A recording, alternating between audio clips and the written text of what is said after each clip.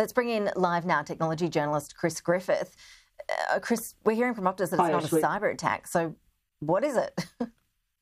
Well, this is another great stuff up, if you like, by Optus. We had last year in September, we had the cyber attacks, and now we've had this. I mean, this is kind of pervaded everything. You've got not just phone users, you've got mobile internet, landlines. With mobile internet, you're dealing with banks, retail outlets, other providers, a whole range. At the Melbourne train service, all of these things have been down. I think, too, we've seen poor communication from Optus, because this event started like 4 a.m. this morning. On downdetected.com, there was already 4,000 complaints at that time, and 7 hours later, only now are we getting some idea of what's happened. To me, it seems like it would be in the core network. I'm not an engineer, of course, but because it's affecting all of these different sectors of Optus's communications, it sounds like it's something at the heart of the network. Absolutely, and this will be disastrous for Optus. You referred to that cyber attack a while back. It sounds like the company really hasn't learnt when it comes to these crisis communications. We heard the CEO defending the communication it's having with its customers, but in terms of the CEO making a couple of phone calls into a Sydney and a Melbourne radio station, that's not really addressing customers right across the country who are really struggling with this today. Absolutely. I saw the reports of people on the train stations in Melbourne absolutely puzzled because their whole, their commuting during peak hour was down. We've got hospitals involved in this. The whole northern side of Melbourne hospital network was impacted. No 000 calls on landlines. We knew about that pretty late in the piece.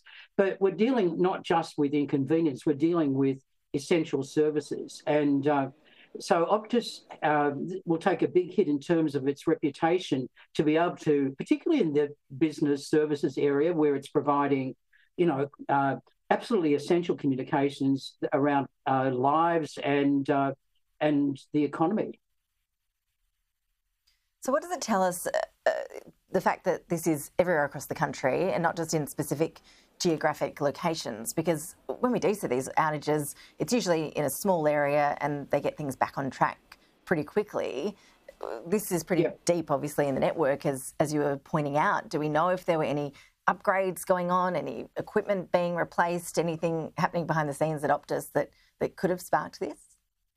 Well, that's a really good question. We don't know this, but if there's any suggestion of negligence or insufficient maintenance or errors, then they could be facing further legal action, because an awful lot of businesses and services will have faced, economic disadvantage. But I'd like to just add one quick thing here. It's also a wake-up call for businesses to think about resilience. That is, having a plan B, like another network provider or another telco, that they have maybe a Telstra emergency account that they can switch to in these cases. Like even retail outlets couldn't serve people, or they could serve people coffee. People couldn't pay for it because their networks were down. So it's important that businesses think about having an alternative backup plan when this happens. And these days we're going to see options like LEO satellite providers, SpaceX, and that providing these kind of services to help. Chris, just hold tight. We've got another grab here in from the Optus CEO. She's just spoken on the Sydney radio station 2GB. She's talking about a pathway back in terms of restoring the network. Let's just hear what she's had to say. The good news is that we have a path to restoring the whole network, and so we're bringing it up progressively as we speak. So it is up and running in some places? For all our customers. Yeah, and we'll be working through getting it up and running everywhere as soon as we can. And how long are we expecting? Give us some sort of time frame to look toward. Look, we're working through it progressively, so we're going as fast as we possibly can. Okay, well, that's starting to sound a little bit more positive, isn't it, that services are being restored in some parts, but no timeline there in terms of when everyone across the country is going to be back online. Absolutely. Of course, knowing exactly the time frame depends on what the cause was, and that will determine how fast they can bring the network up. But just like when computer systems go down and that they've got to bring equipment back online. And if it's in the core of the network, that could be quite a convoluted process. But we don't know. And hopefully, particularly for commuters, it's going to be fairly quick so that they know what to do, whether to wait for the train or go home some other way. Chris Griffith, really appreciate your analysis. Thank you so much for joining us.